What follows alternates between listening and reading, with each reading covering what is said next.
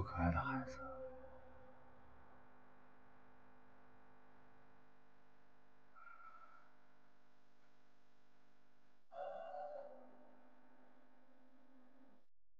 多可爱的孩子！就是因为这个孩子，就是因为生他燕儿才死的，就是因为生他燕儿才死的！住口！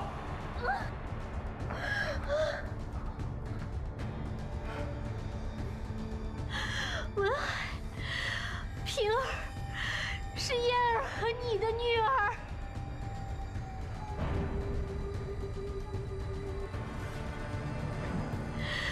平儿是燕儿和你的女儿。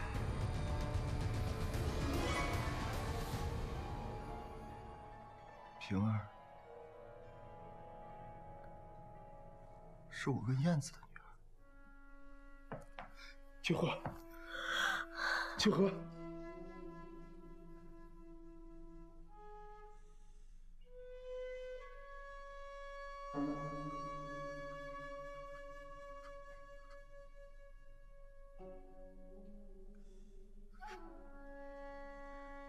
平儿是我的女儿。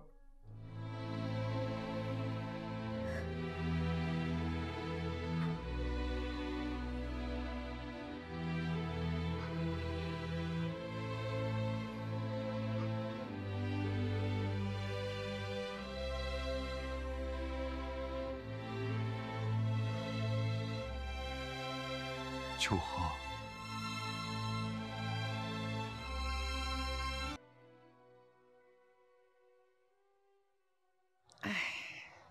老夫人，您怎么了？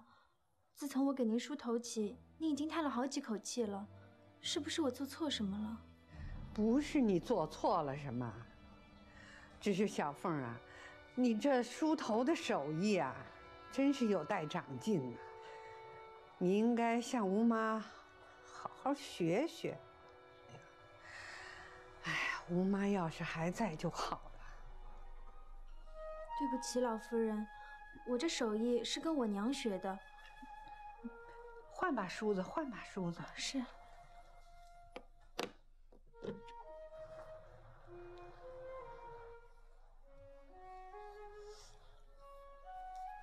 老夫人，这梳子不好使。怎么不好使啊？自己的手艺不好吧，还怪梳子不好。哎呀，吴妈用这把梳子给我梳了10几年的头了，从来也没听说过她这把梳子不好使。歪了，歪了。行了，看什么呢？老夫人，老夫人，您看，这梳子里藏着刀呢。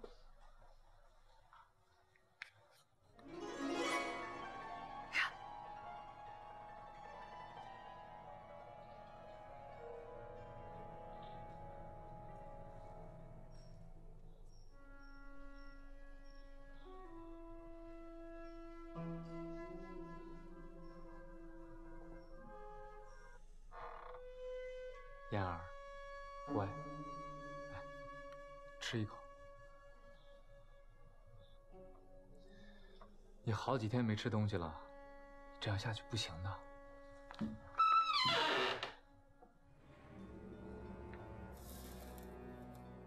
燕儿，你说，吴妈给我梳头的梳子里，怎么还藏把刀呢？刀，梳子，梳子里本来就有刀。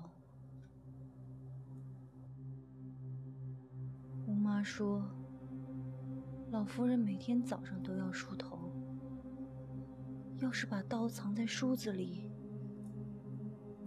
万一有什么需要，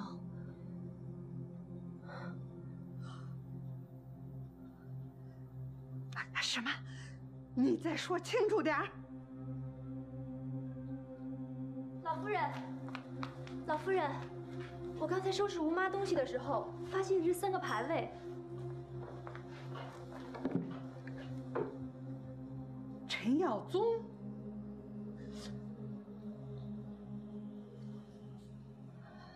陈耀宗，爹，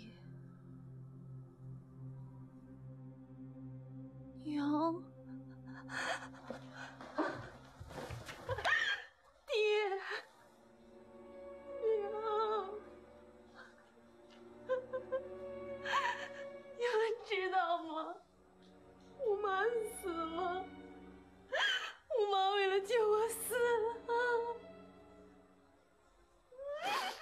现在就只剩下我一个人了，爹，娘，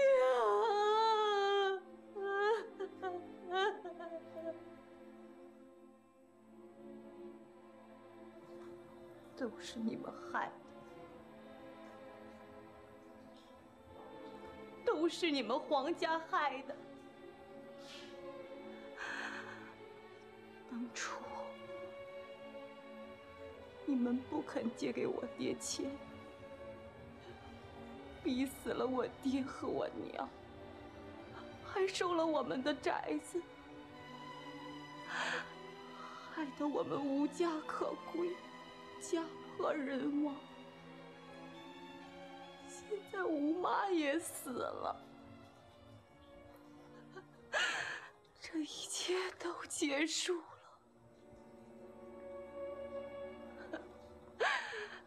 仇我也不想报，我要去陪我爹、我娘，还有吴妈。燕儿，奶奶，这是怎么回事？当年呐，夷陵有4大家，人称夷陵4重天。他们是沈家的富康钱庄、董家的纸厂、陈家的火柴厂，也就是燕儿的爷爷家。当时燕儿爷爷身体不好，很早就去世了，就把这个家业呢就传给他的父亲陈耀宗。陈耀宗啊，接过这个家业以后，倒也搞得很不错。后来这个火柴厂啊，意外的失火了，把这个火柴厂啊烧得个精光。当年呐，他爷爷开办这个火柴厂的时候啊，是向富康钱庄借的钱，是由我们黄家做的担保，他们陈家呢是用他们老宅子做的抵押。这样一着火了，这陈耀宗啊就想东山再起，借一些钱呢，开个新厂子呢，把那个原来的钱给还了。他就向咱们黄家借钱，可那时候啊军阀混战，咱们黄家把钱呐都压在货上了，也拿不出现钱来。陈耀宗呢就带着他的夫人到南京去向他的娘家去借钱去。不想到啊，这个船走到半途翻船了，陈耀宗和他的夫人都遭难了。这样他们陈家就没有主事的了，我们黄家就把他们借富康钱庄的钱呢就还了，就收了他们抵押的老宅子。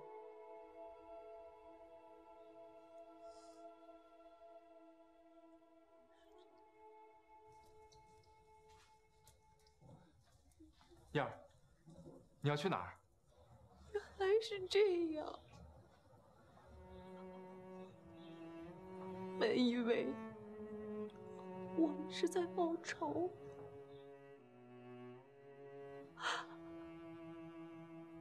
可是现在您告诉我，这一切都是个误会。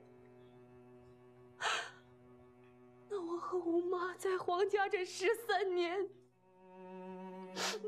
到底都做了些什么？我们了那么多人，我的罪孽怎么洗得清？吴妈死了，可我呢？我怎么能面对你们？怎么还在这儿待下去？让我走吧。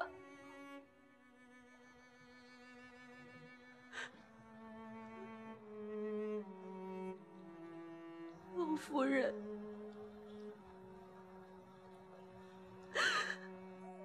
燕儿走了。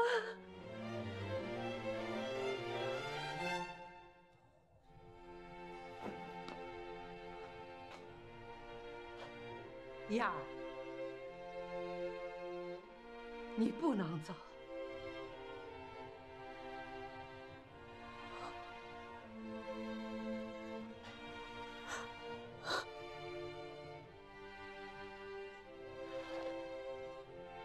想不到10几年过去了，这事儿埋下了这么深的怨恨，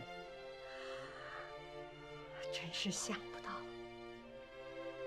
燕儿啊，我不管你过去做过什么样的事儿，可是我知道，你对少宁是真心的，你是用自己的命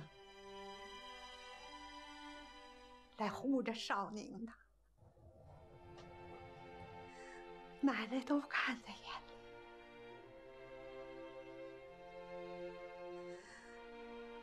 里。燕儿，你不能走，这就是你的家。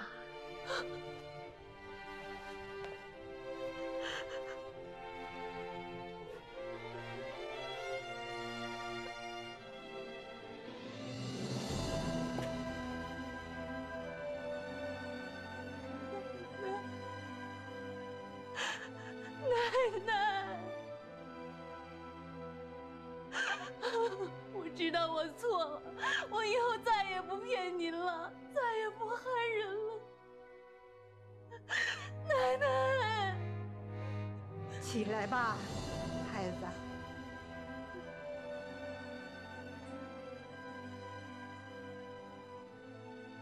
留下吧。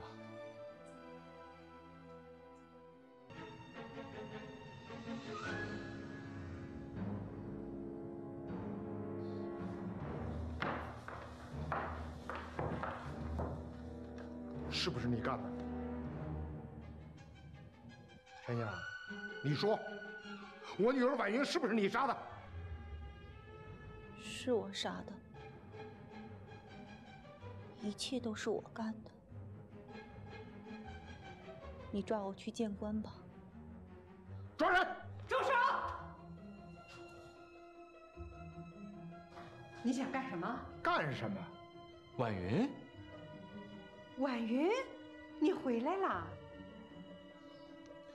婉云，这不是婉云，婉云早死了，这是婉云的孪生妹妹婉婷。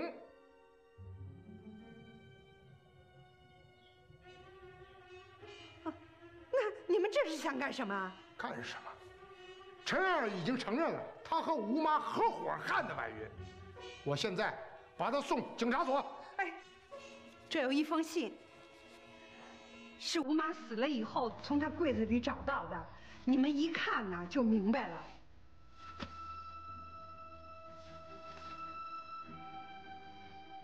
吴妈？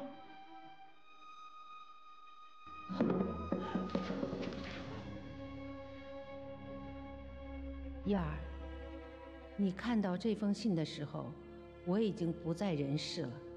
我来到黄家之后做了不少孽，现在也算是有报应了。我知道你对黄家是有感情的，在你心里，你其实已经把老夫人当成你的亲奶奶，也把少宁当成了你的哥哥。这一切，吴妈我都看在眼里。我逼你做你不想做的事情，我心里也很难受。有时候我甚至在想，黄家和陈家两家的仇恨和你有什么关系？我又何必对你苦苦相逼？燕儿，现在我不在了，你以后不要再为难你自己了，放下这10几年来我强加给你的仇恨，为你自己好好活下去吧。吴妈在9泉之下也安心了。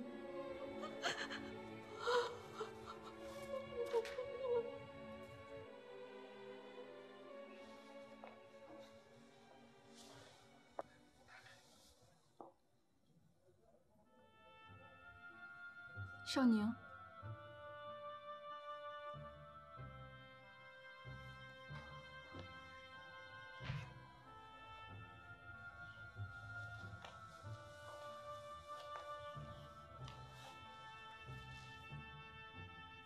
少宁，其实婉婷，你不用说了。我都理解，无论你是婉云还是婉婷，只要你平安回来，我就放心了。谢谢你能这么想。现在，我终于可以安安心心的离开这儿了。你要去哪儿？既然我不是姐姐，还怎么能留在这里呢？我打算和爹离开夷陵，去西陵。离开夷陵？我这个贾婉云，总不能一直冒充下去吧？我知道，你的心里只有秋荷，秋荷才是你最爱的女人。如果有一天，你们还能够在一起，一定会很幸福。当初赶走秋荷，我也做了很多不该做的事儿。我心里一直很内疚。婉婷，其实这也不能完全怪你。是啊，只不过到头来，做完了一切，才发现自己都是错的。我一开始进到皇家，就认定了你有梦游症，以为是你梦中杀人，害死了我姐姐。可是后来才发现，原来不是你。我自己几次3番被害之后，才发现原来一切都是吴妈和燕儿捣的鬼。而我一直以为，一切都是燕儿一个人干的，因为她对你的感情那么深。后来才知道，原来是吴妈，而吴妈已经死了。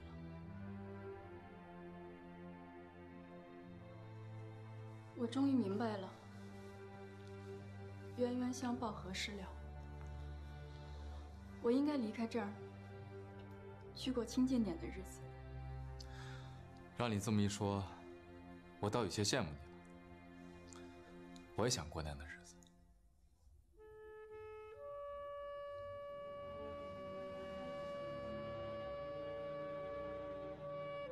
去把秋荷找回来。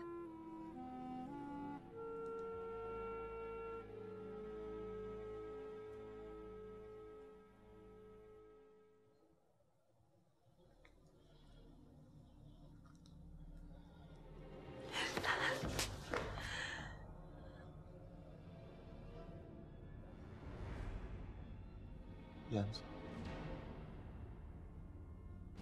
你能来我就很开心。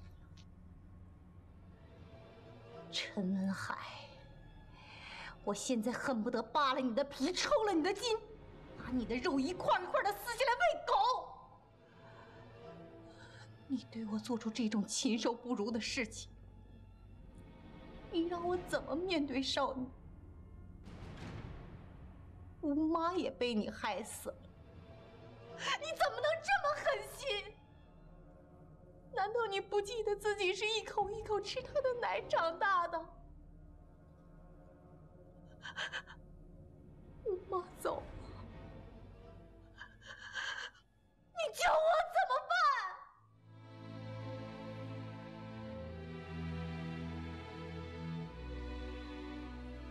被你彻底毁了。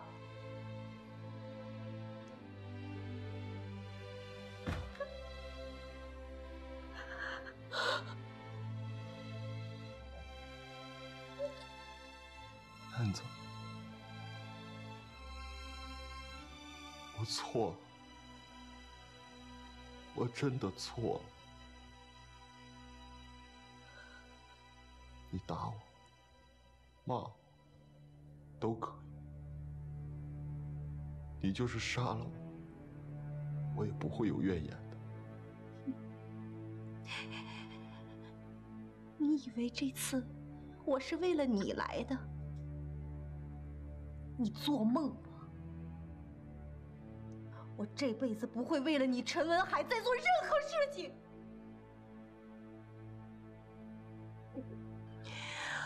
我来是警告你，不要再伤害黄家了。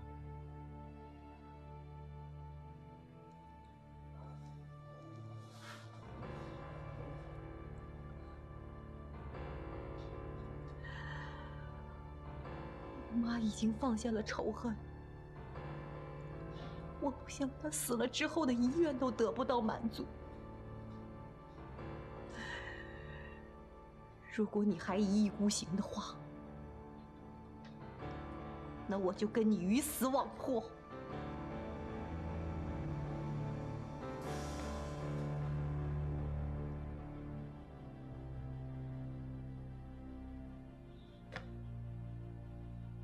燕子，我这次叫你过来，就是想要告诉你，仇我们不报了。我们没有必要为了上一辈子的仇把自己给毁了。仇我们不报了，燕子，我不报仇了。我只希望我们现在能在一起，我只希望你能跟我在一起，平平安安的生活，好吗？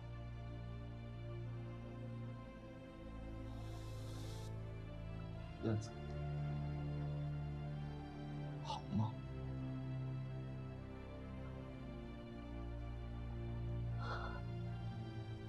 不要忘记你今天的承诺，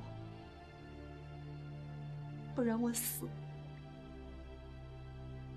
也不会放过你。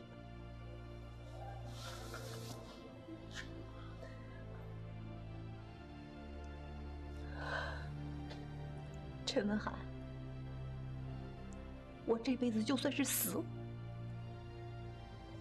也不想再见到你。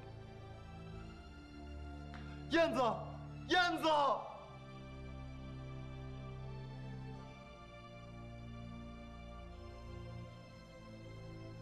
我做的这一切都是为了你呀。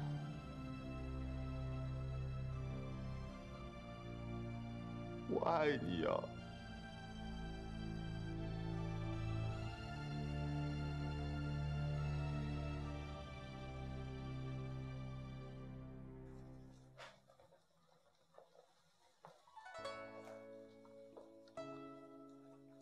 秋荷，董老爷，没有看到您过来。秋荷，你的刺绣手艺可真是巧夺天工，精美绝伦呐！啊，董老爷，您过奖了。这不是过奖啊，我所说的可都是发自肺腑啊。哦，对了，秋荷啊，孩子的病怎么样了？多亏董老爷关照，已经好的差不多了。好，这就好，这就好。秋荷啊，我今天来还有一件事要问问你。您尽管说。是这样的，我想我们董家是开织厂的，你的手艺又这么好，不妨留下来帮我做做事，怎么样？其实呢，也不需要你特别的做些什么，只要你会的，就帮忙做一些。待遇方面嘛，你放心，我不会亏待你的。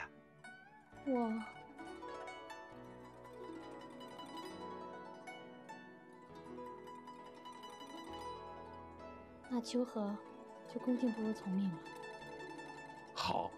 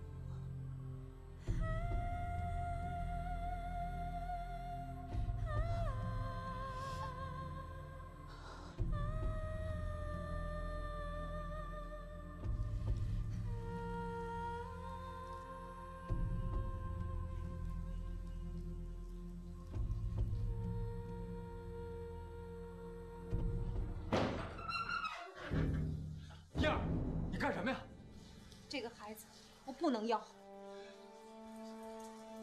你干什么？这孩子又不是你的，你着什么急？虽然这孩子不是我的，但他也是一条小生命啊，他是无辜的，你何必毁了他呢？我毁了他。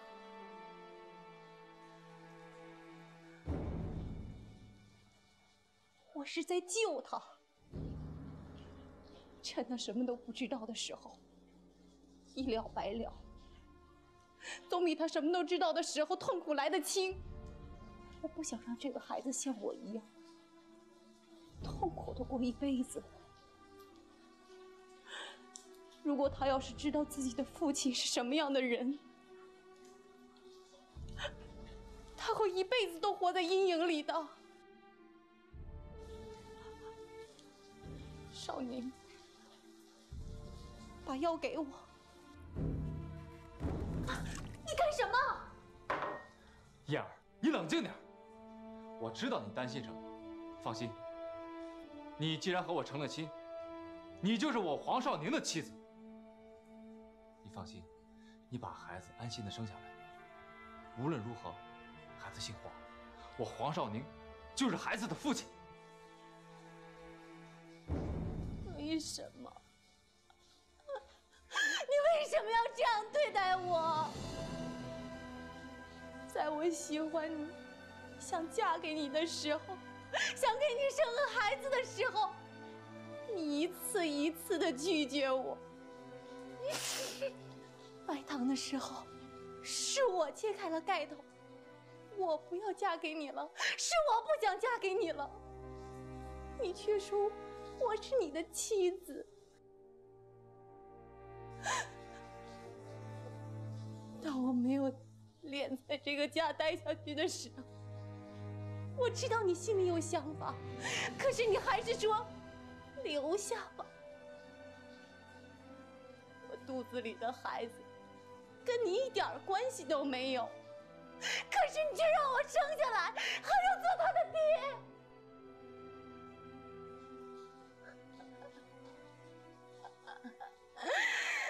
现在我没有办法再面对你了，我不是你的妹妹，更不是你的妻子。少宁，你为什么要这样对我？我很难受，我难受的想要死啊！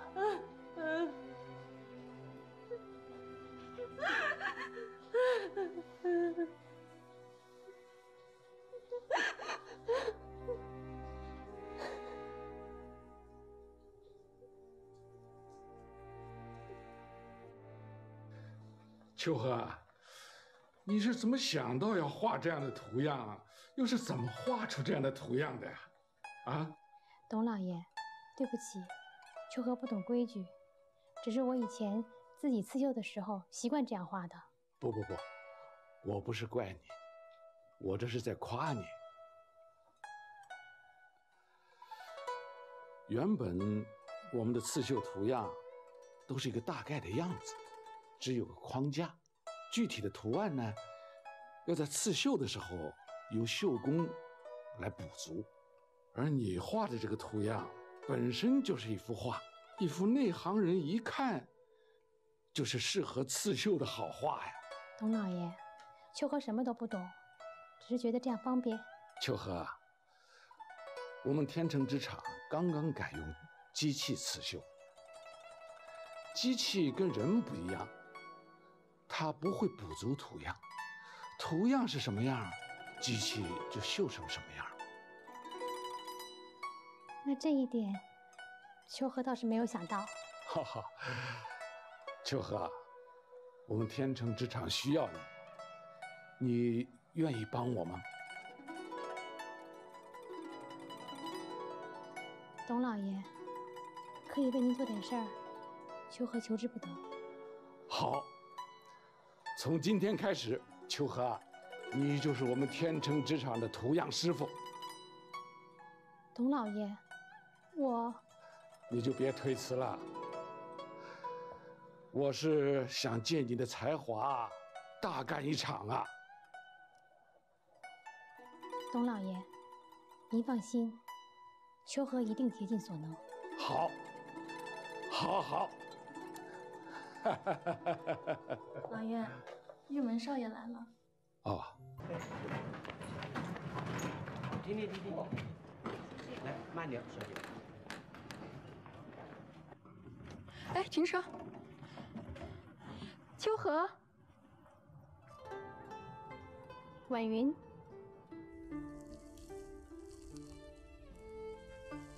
原来是这样。姑妈和燕儿也挺可怜的，为了报仇，付出那么多。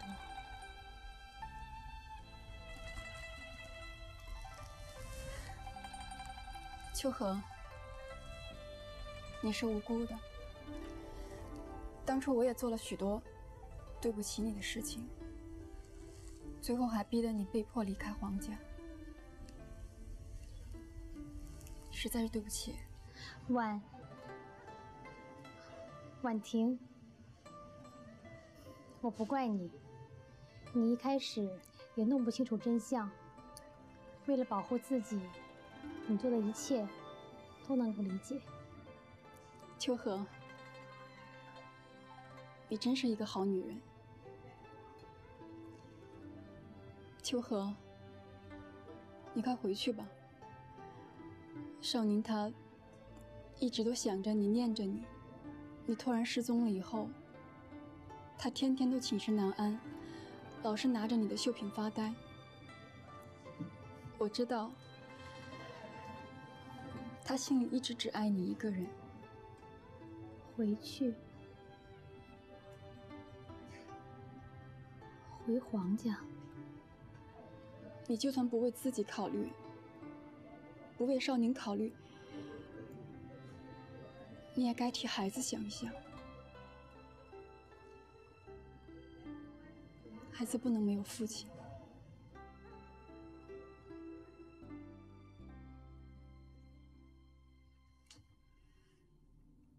我们的机器刺绣怎么跟天成织厂的机器刺绣不一样呢？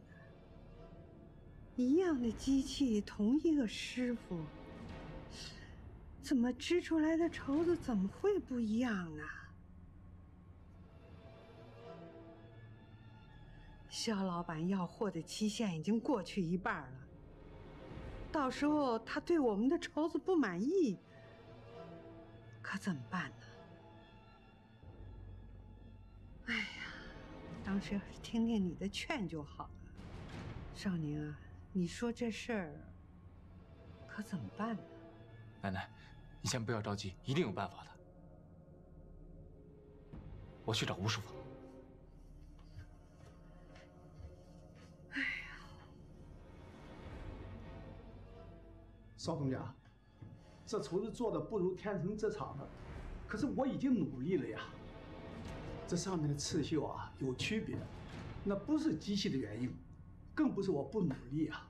那是什么原因？设计的图样不同。芮胜祥设计的图样是不错，比其他织厂那是好多了。可是比起天成织厂秋荷小姐设计的图样，那可是差多了呀。你说谁？天成织厂的图样师傅啊。名字？你刚才说那个名字？秋荷小姐啊。白秋荷。赵东家，你认识啊？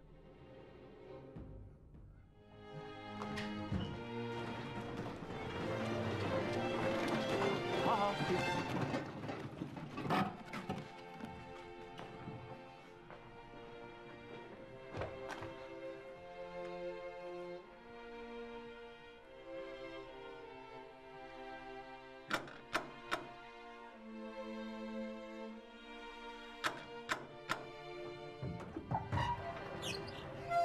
先生，请问您找谁？我找白秋荷。哦，他不在，他去职场了。您是？在下夷陵芮胜祥的少东家，我叫黄少宁，我是秋荷的故交。好的，那等小姐回来了，我会跟她说您来过了。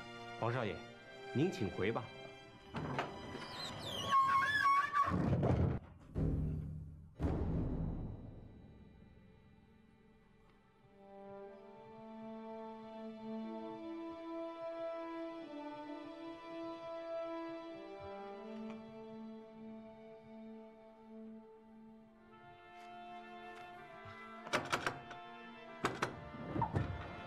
哎，王少爷，您还有事吗？我可否进去等他？这个麻烦你了，我有很重要的事情找他。好，那好吧，那你里边请。谢谢。宝贝乖，不哭啊，我们在这儿等你娘回来啊。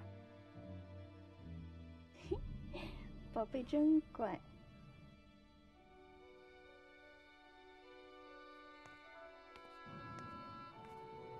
你是？哦，我是秋荷的朋友，我在这儿等他。啊，请您稍等一会儿，小姐待会儿就回来。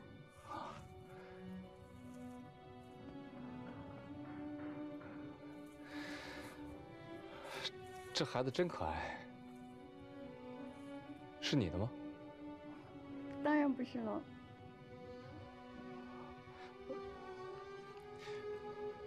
我可以抱抱他吗？这小祖宗啊，可认生了，别人一抱他就哭。让我抱抱吧，如果他哭了，我就还给你。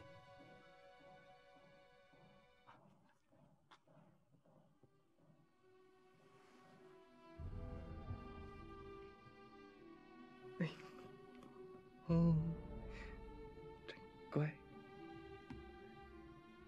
哎，奇怪了，除了秋荷小姐，谁抱她都哭，怎么你一抱她就不哭了？你是说，这是秋荷的孩子？是啊。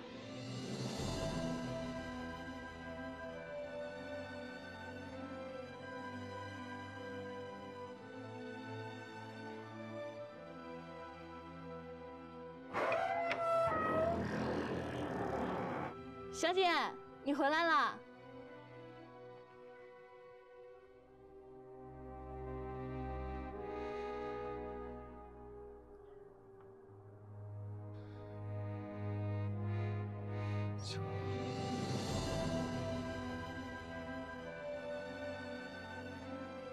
我们要睡觉了，好不好？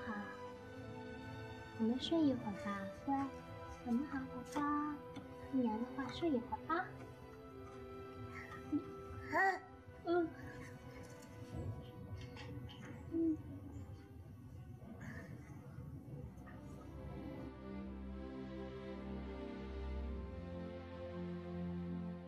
秋荷，你还好吗？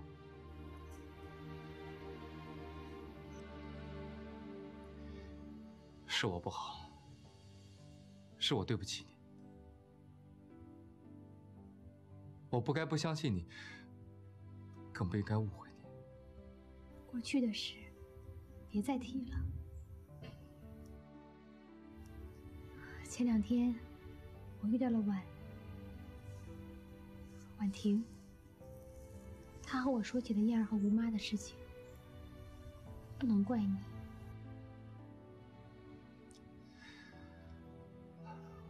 我已经想清楚了，秋荷，跟我回去吧。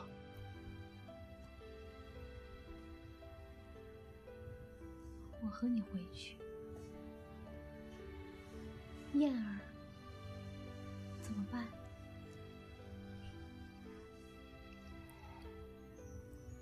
燕儿是真心待你的，你应该好好对她。秋荷，好了。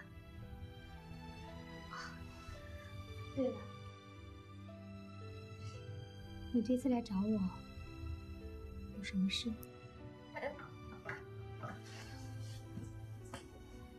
我听吴师傅说你在这里，我就想来看看你。吴师傅真的被你挖到瑞盛祥去了？挖他到瑞盛祥？他说他从天成织厂告老还乡了呀。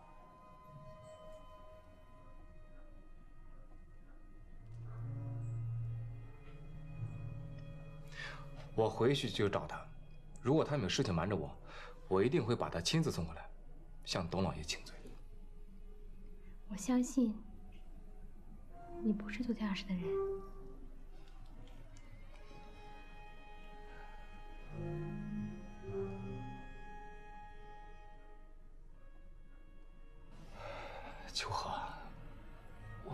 我已经认了佟老爷做义父，义父对我很好，他对我有恩，我不能忘恩负义，必须要报答他。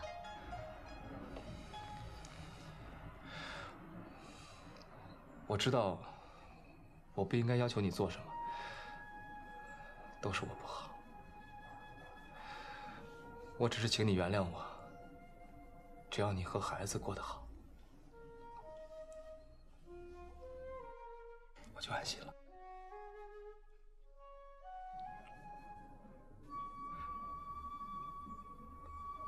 我现在就走。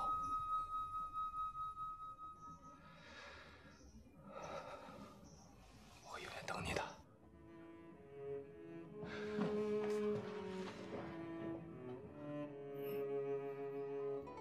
我能再抱抱孩子吗？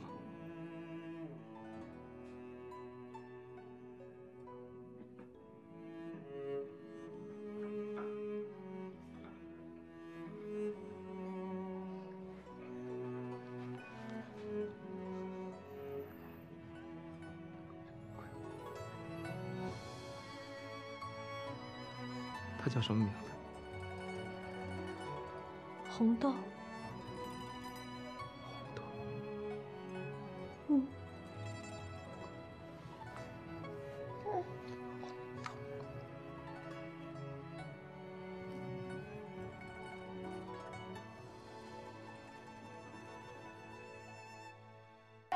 老夫人，老夫人，燕儿少奶奶她要生了。啊，奶奶，燕儿，怎么样？没事吧？燕儿啊，少宁，奶奶，少华，怎么样？现在感觉好点了吗？我没事儿。没事就好，没事就好。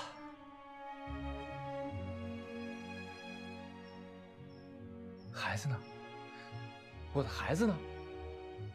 老夫人，孩子在这儿，你们过来看看吧。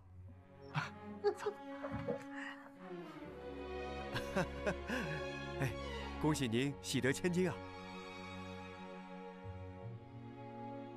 女儿好啊，女儿好啊，长大了一定会像她妈妈一样漂亮。哎，哥，像你也好啊。对，像我。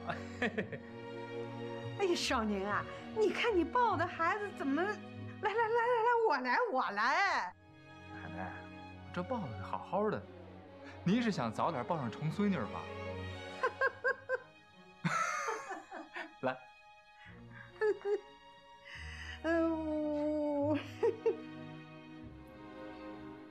奶奶，给孩子取个名字吧。就叫平儿吧，平平安安的。平儿，好听。对了，少华，刚才一集你的事情还没说完呢，快说，到底怎么回事？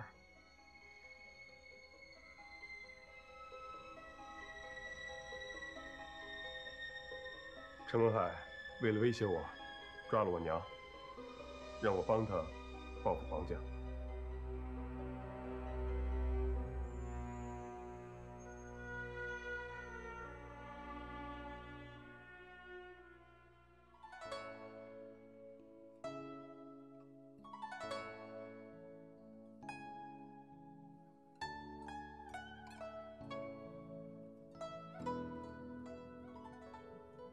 秋荷，我来看奶奶。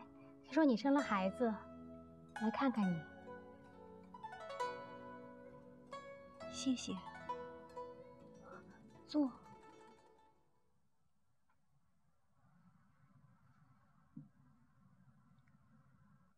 燕儿，看你脸色不太好，是不是心情不好啊？我生红豆的时候也会这样，总是心事重重的，慢慢就会好了。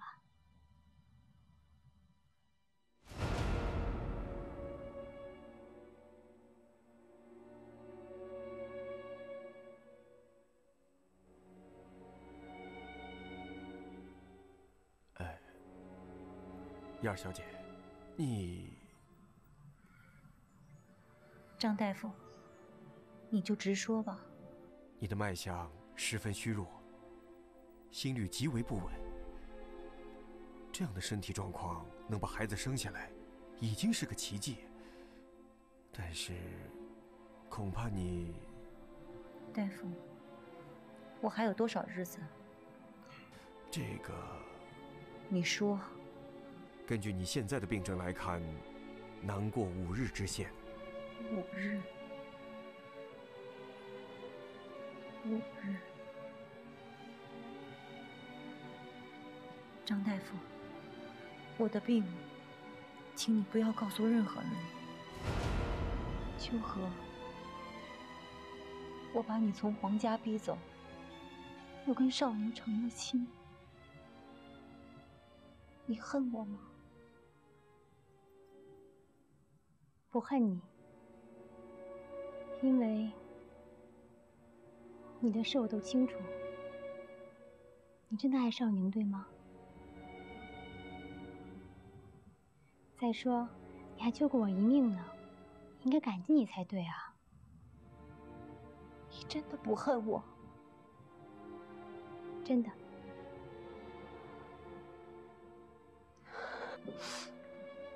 秋荷，燕儿，你这是干什么呀？你快点起来，你刚生完孩子，快起来！秋荷，我知道你是个好人，我想求你答应我一件事儿。起来再说好吗？秋荷，这孩子不是少宁的。少宁也知道这不是他的孩子，但是他不知道这是我和陈文海的孩子。是陈文海毁了我。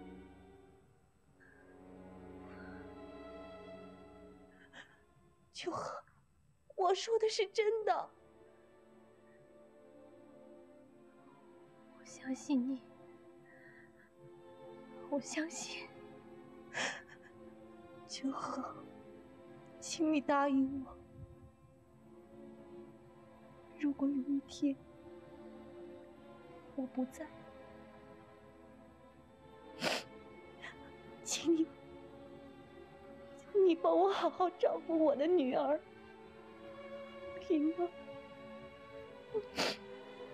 你不在了，你要去哪儿啊，燕儿？秋荷，你不要问，什么都不要，我只求你答应我，你答应我。好，我答应你，我答应你。你起来，快起来！谢谢你。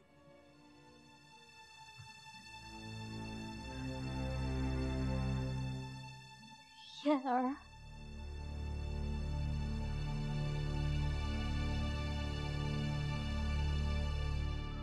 哎呀，看来是没有办法了。奶奶，燕儿，燕儿，你怎么来了？你刚生完孩子不能下地，你万一落下病根怎么办？赶紧回去休息。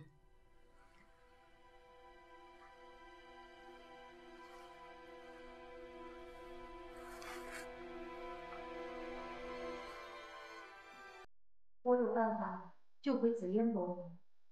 你说什么？我有办法救回紫嫣伯母。通知陈文海，就说用我换回紫嫣伯母。要是他不同意，就玉石俱焚。我想他会同意的。你和陈文海，你们是？他是我养父的亲生儿子，我们从小就定了亲。陈文海是陈耀宗的儿子，难怪他这样对付我们黄家。原来是这样。我想起来了，陈文海跟我说过，他是陈天元的孙子。就是那个什么夷陵4重天之一。这么说来，我就明白了。可是燕儿啊，你把紫嫣换回来，你怎么办呢？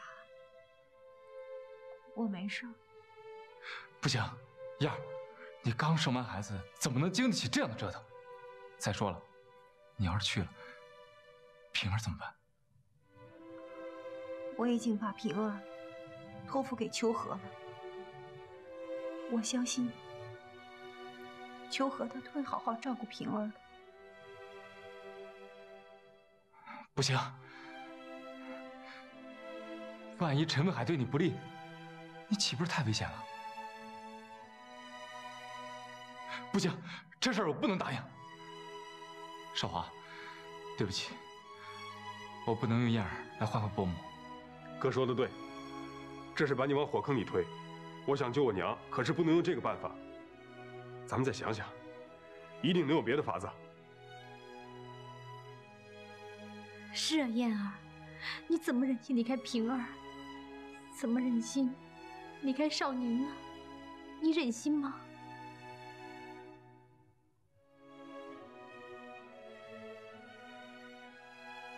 我已经想好了，要是你们不答应我，我就死给你们看。啊！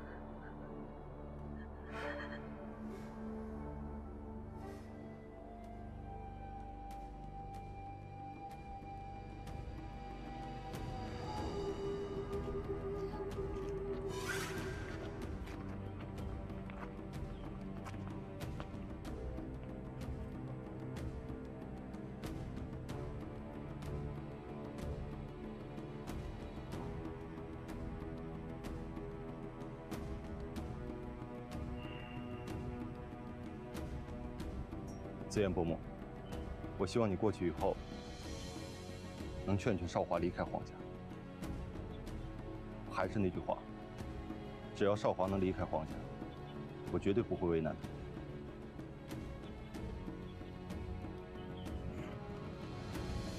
他。燕儿，你什么时候回来都行，奶奶等着你啊。千万要小心，照顾好自己。放心吧，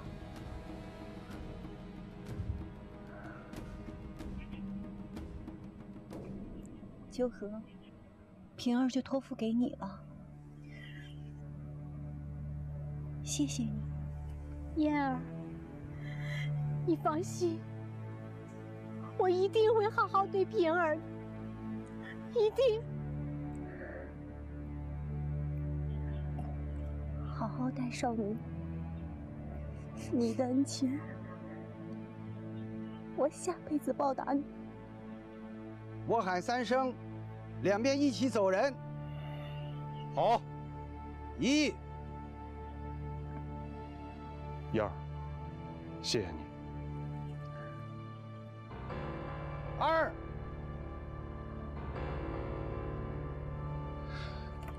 燕儿，保重。少宁，怎么让你说的像生离死别一样啊？哥，谢谢你。3，放人。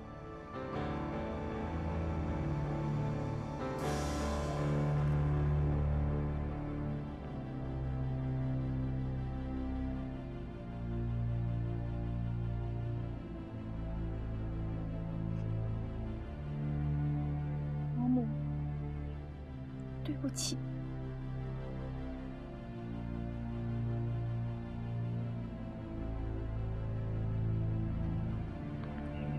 少华。娘，奶奶答应您回皇家了，现在咱们一家人可以团聚在一起，再也不分开了。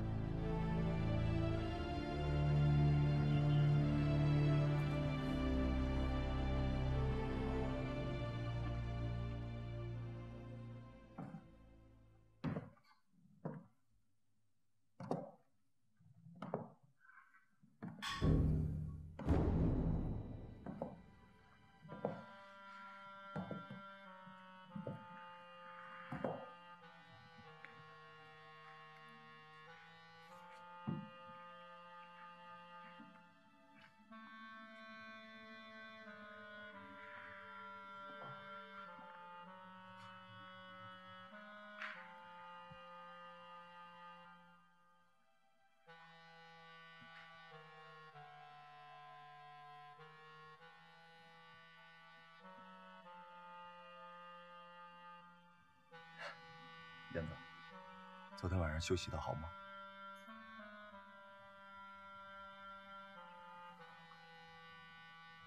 前段时间，皇家没有为难你吧？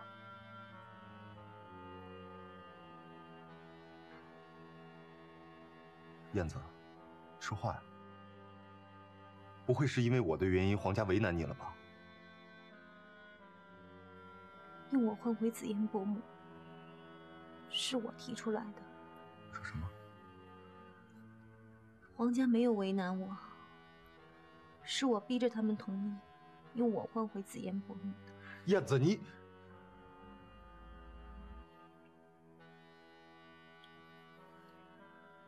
怎么到现在还对皇家不死心？你还想着那个黄少宁啊？文海，我有生之年不会再离开你了。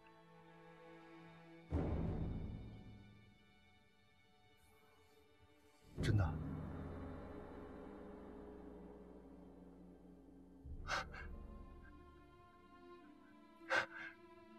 但是你要答应我一件事情。行，别说1件，10件、100件都行。放弃仇恨，不要再报复皇家了。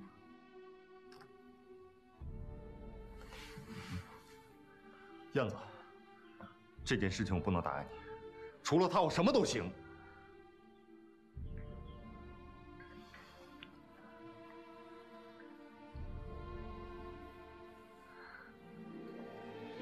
文海，不要再执迷不悟了。奶奶已经把当年的事情都告诉我了，是我们错怪了皇家。奶奶？你现在还拿她当你奶奶？那个老太婆的话你也信？哎，燕子，燕子，王妈，王妈！哎，来了来了，去把大夫叫来，快！哎，好。燕子，燕子，你这是怎么了？要不要紧啊？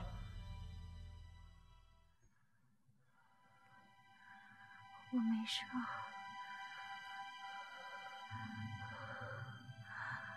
文海，相信我，我们真的错怪皇家了。相信我，相信我。好，好，好，我信你，我信你啊！你别说话了，大夫马上就来了啊！我妈临死前让我不要再报仇了。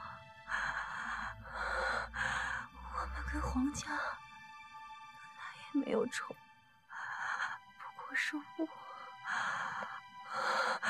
不过是误会一场。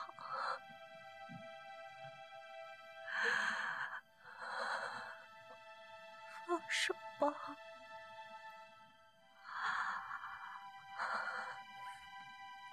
答应我，答应我。燕子，燕子，燕子，我答应你，我答应你啊！我什么都答应你，仇咱们不报了。你别说话了，大夫马上就来了。记得，你答应我的，不要骗我。我做这一切都是为了赎罪，为了自己，为了你，为了平儿赎罪。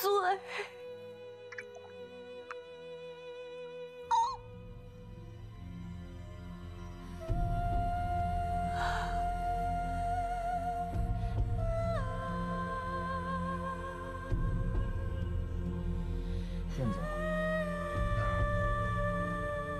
燕子，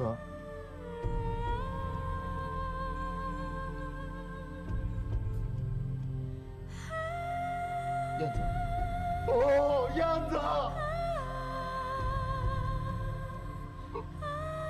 我求求你，我都答应你了，燕子，燕子啊！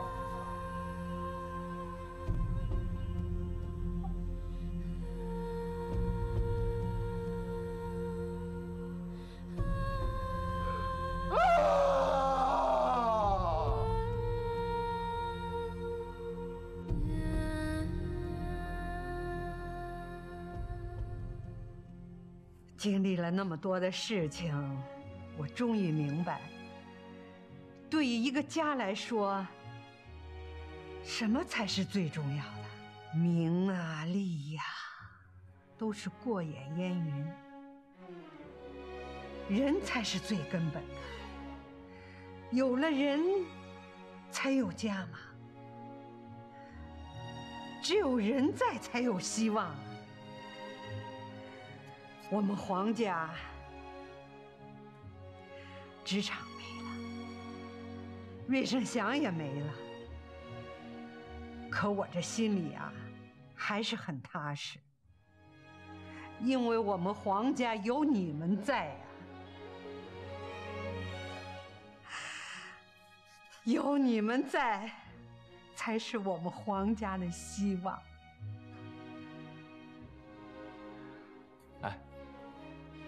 兄弟齐心，其利断金。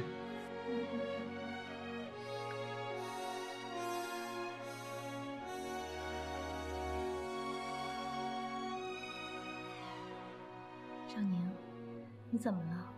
是不是还在担心燕儿？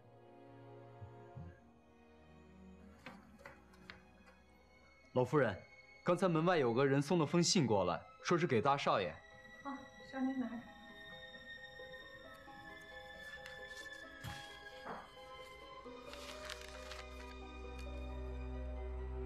我要见你，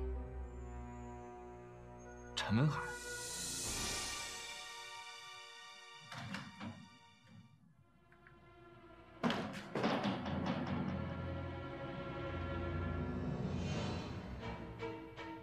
没想到你还真敢来呀！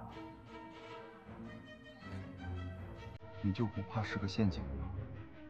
怕，有用吗？王少宁，我还真有点佩服你。我一直觉得你都是一个老好人，没想到你也有这么硬气的时候。说吧，有什么事？啊，找你有什么事儿？黄少宁，我告诉你一件事情，我今天还真有那么几秒钟，打算放过你们黄家的。什么意思？没什么意思，我就是想告诉你我的想法，信不信随你。那你叫我来，但是我现在改变主意了。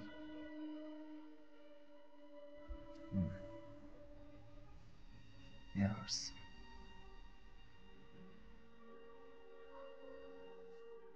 你说什么？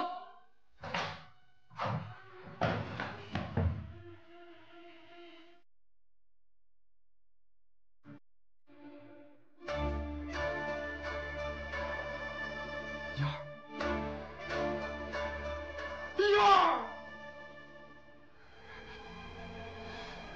你居然把燕儿给害死了！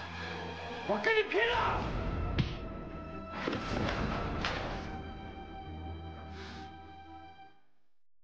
燕儿怎么可能是我害死的？我那么爱燕儿，我怎么可能害死她？黄少宁，是你，燕儿是因为你才死的。有种你开枪！你开枪啊！你以为我不敢？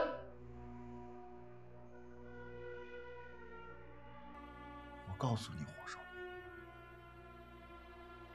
我现在不杀你，我要让你最后一个死。我要让你亲眼看着你的亲人在你面前一个一个的死掉，我要让你尝尝我的感受。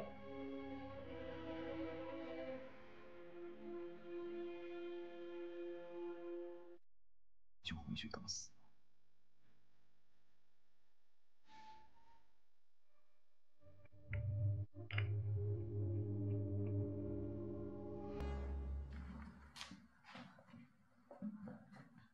少宁，怎么样了？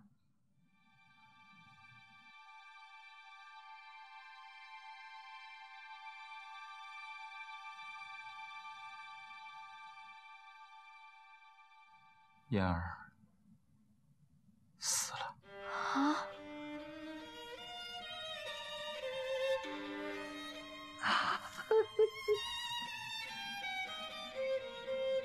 燕儿。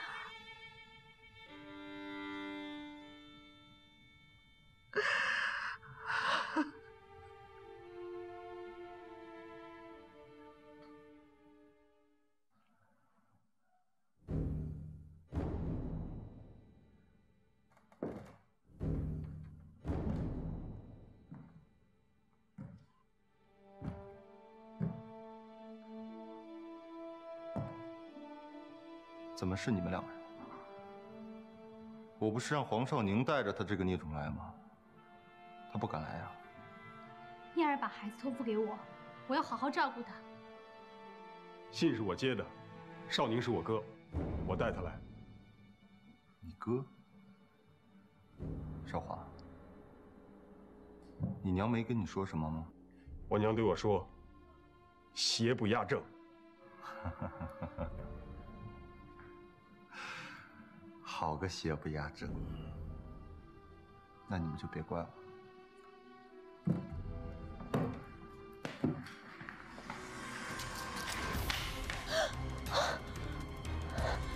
少华，你是不是真的觉得我不忍心杀你？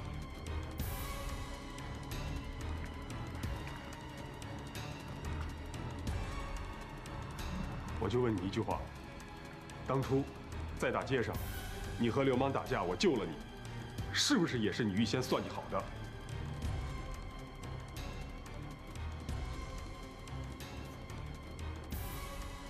不是。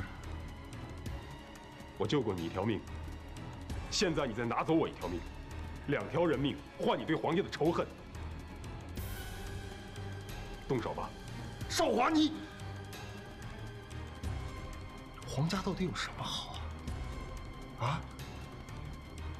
值得你这样为他们付出？我不是为了皇家，我是为了你。你只有消除对皇家的仇恨，你才能停止报仇，你才不会越陷越深，你才有希望重生。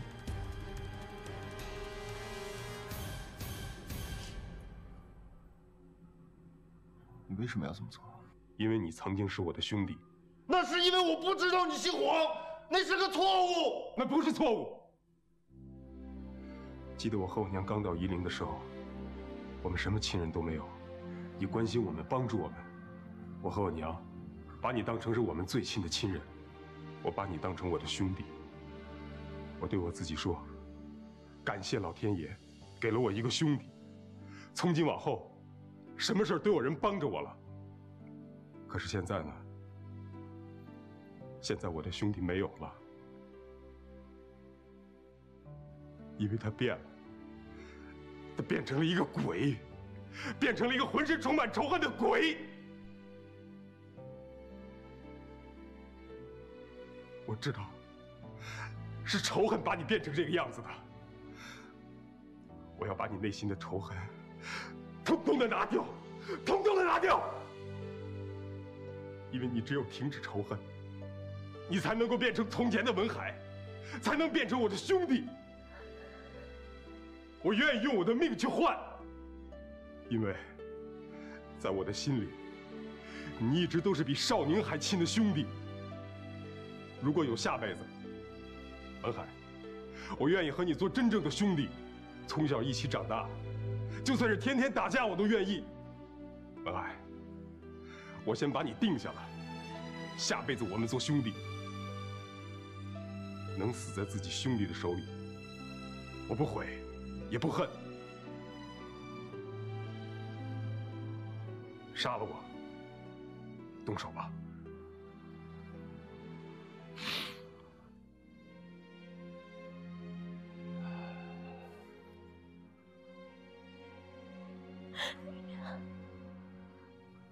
孩子放到桌子上，把孩子放到桌子上。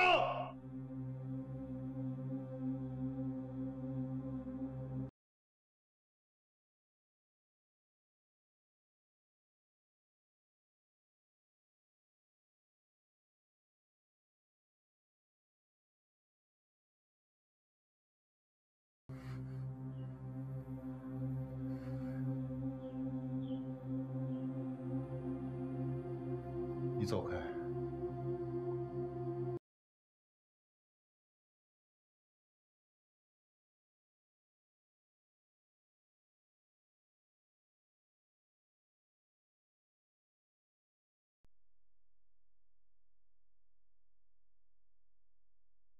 孩儿，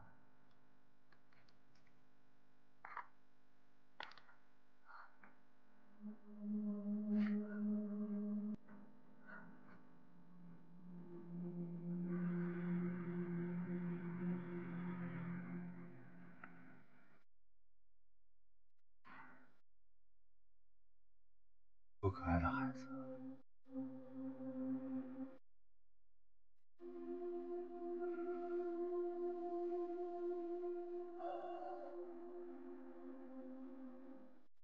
多可爱的孩子！就是因为这个孩子，就是因为生他燕儿才死的，就是因为生他燕儿才死的。住口！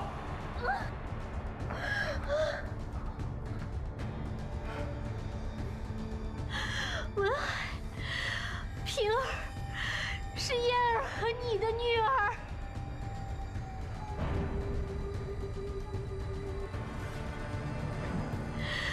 平儿是燕儿和你的女儿。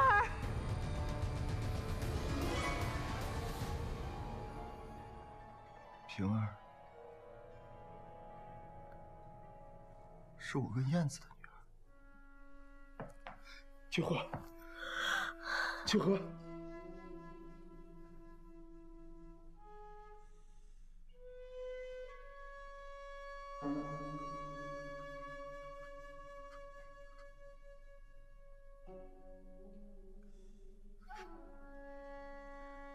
平儿是我的女儿。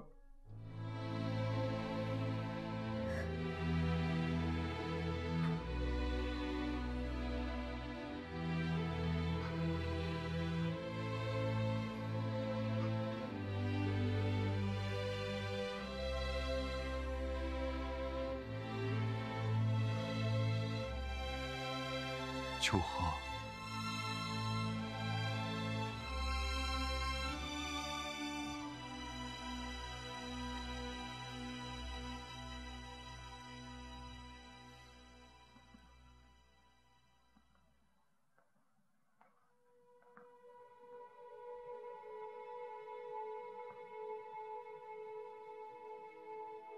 秋荷。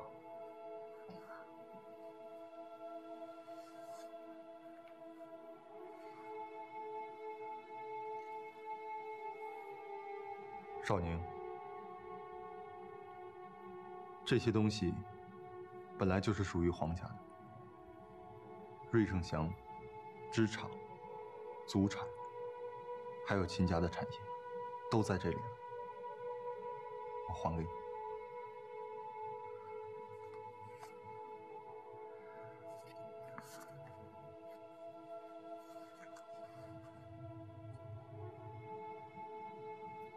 各位，谢谢你们。我以前做了那么多的错事，你们不但没有想着怎么样报复我，却还一直用真心来帮我，来相信我。我一直认为这个世界上没有再像你们这么傻的人了。但其实真正傻的人是我。我因为一个误会，害死了那么多人。连我最心爱的燕子都被我害死了。我甚至还要亲手害死我的女儿。我真的是无颜面对大家了。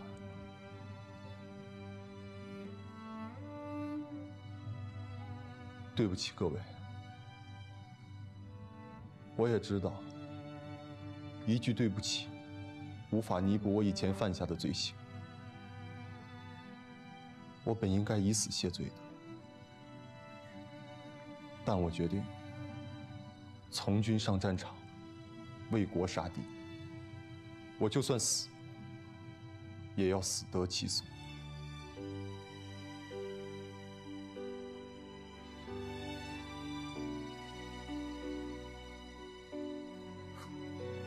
文海，我跟你一块儿去。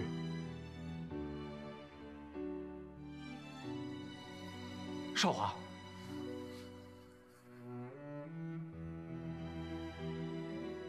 少华，娘虽然舍不得你去，但是在关东的时候，娘就恨那些鬼子。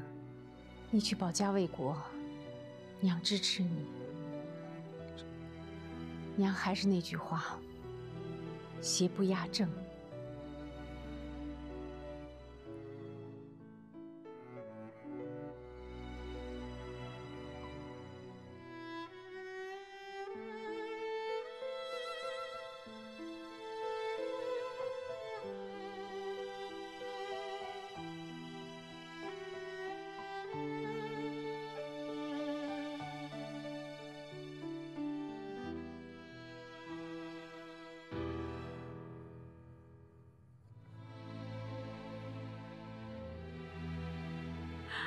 我们秋荷，平儿就托付给你了，谢谢。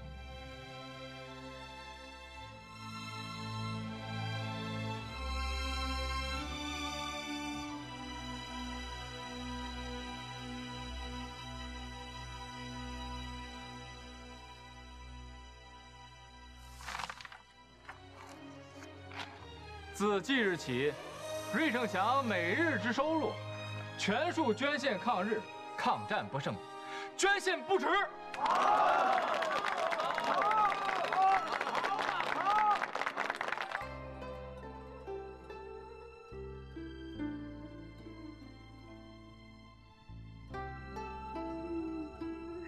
少宁、秋荷啊，该给红豆起个大名了，你们说呢？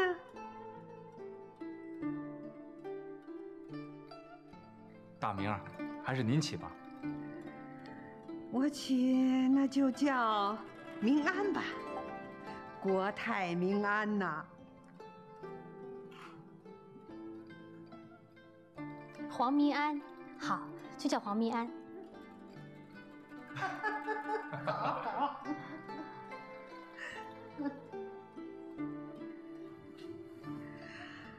少宁啊，来，过来。奶奶，从现在起啊，你就不再是芮胜祥的少东家了，你就是东家。奶奶我呢，就在家抱重孙子了。来，给你。是奶奶，您就放心吧。奶奶，您把盒子给了我，我没钥匙，我打不开啊。这钥匙可不能给你，秋荷。来，奶奶，路遥知马力，日久见人心呐。秋荷，这钥匙啊，给你，奶奶我放心。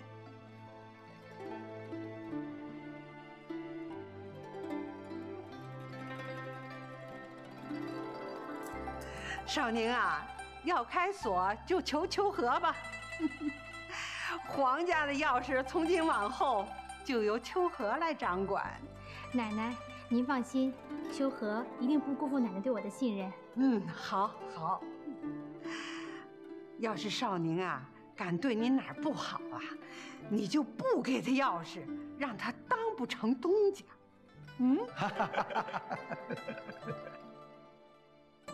行。